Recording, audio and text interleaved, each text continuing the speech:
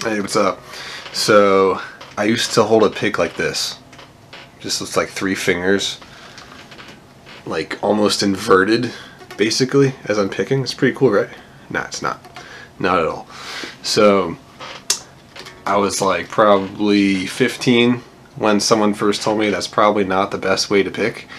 And he basically said that I can develop wrist problems if I did that. So I was like, okay, maybe I should switch.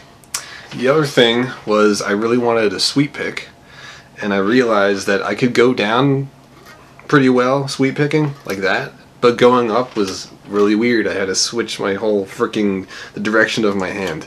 It's not the easiest thing. And so I tried to learn how to do it the correct way, and I actually failed again. So I tried to hold it with 2 fingers, like this, my fingertips. So the thing that was good was that now I was just using 2 fingers instead of 3 fingers, but I was using my fingertips, which is not good. You don't want to use your fingertips because the pick can slip out very easily. It's you don't have a very good grip when you're just using your fingertips to hold the pick. And so it wasn't until I was 25 that I actually got a guitar teacher finally, and he taught me how to hold the pick. Imagine that.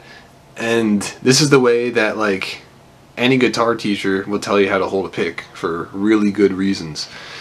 So basically what you want to do is, if you just can see that, you have your hand like that, the pick is going to come up right in there, like right at the first knuckle of your index finger.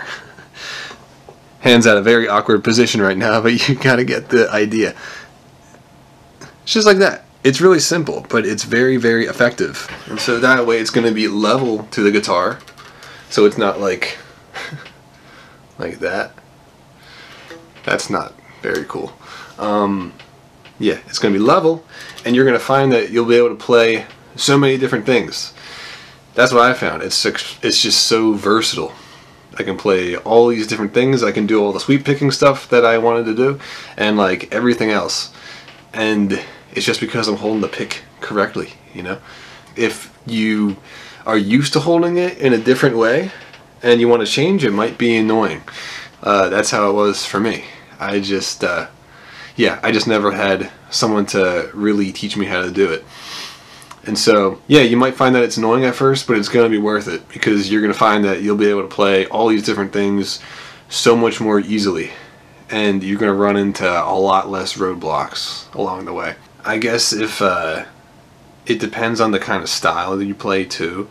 Like if you're playing like this and it's totally fine and you're not running into any kind of issues, maybe the style you play is okay for that kind of picking technique.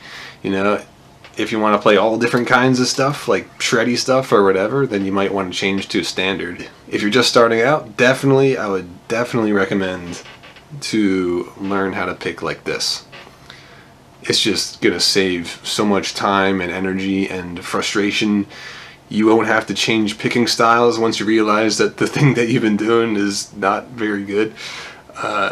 So anyway, yeah, I hope this helped. I know there's a lot of videos that are like this out there already, but I just feel like there needs to be as many as possible, just so people don't run into the same kind of issues that I did, because it's really frustrating, like trying to change your picking style over and over again. It's like, what the hell?